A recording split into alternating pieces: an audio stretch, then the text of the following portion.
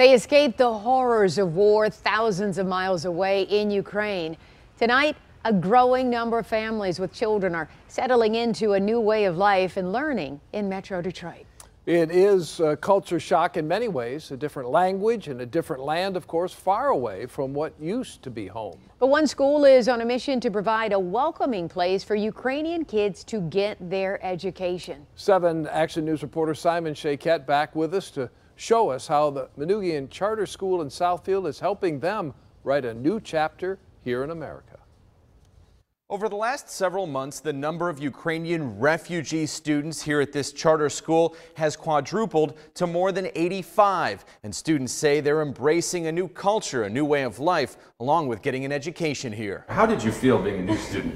When I first came to the school, I was really nervous. In the weeks and months since Veronica Charuta left Ukraine to start a new life with family in Metro Detroit, she says the AGBU Manoogian Charter School in Southfield has given her a sense of support that's hard to put into words. I make a lot of friends here, and I like the teachers here, I like the principal here, they are really friendly here. Her story is one of triumph over adversity, and she's not alone. Since our first visit here a few months back, when we showed you a handful of refugee students taken in, there's been a large number of additional students enrolled. Students like Artem Karko. How do the teachers help you? Some of them give us like cards. If you don't understand something, you just pick up cards and they'll help you or talk slowly. To accommodate growing demand, the school has hired additional staff. Teacher Talar McLeary started just a few weeks ago. At the beginning, they're very shy and they don't know what's going on. They don't always understand what you're saying. We sometimes don't understand what they are saying. And once they are more comfortable, I do see day by day that they're opening up more. They're coming out of their shell. Between the two schools, we have 427 students. Principal Josep Tarosian oversees the day-to-day work of educating students and inspiring them. But for him, there's a harsh reality. The need goes well beyond the school's available resources. Has there come a point where you've said, we might be running out of space here? Simon, we unfortunately ran out of space.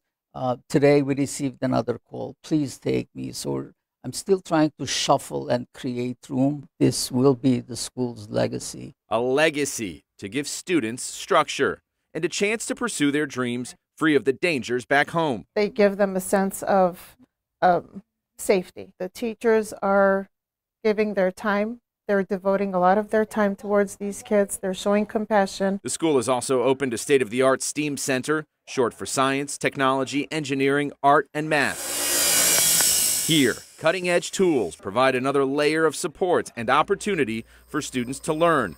As for the future, Veronica is already thinking of helping more refugee students and showing them someone cares. I will try to help new students when they will come to this school, because I know that it's so nervous, they feel so nervous, they feel like it's just different. The school is now raising funds to pay for field trips to Lansing and Washington, D.C. If you'd like to help donate, you'll find a link on our website, WXYZ.com. From Southfield, Simon Shayket, 7 Action News.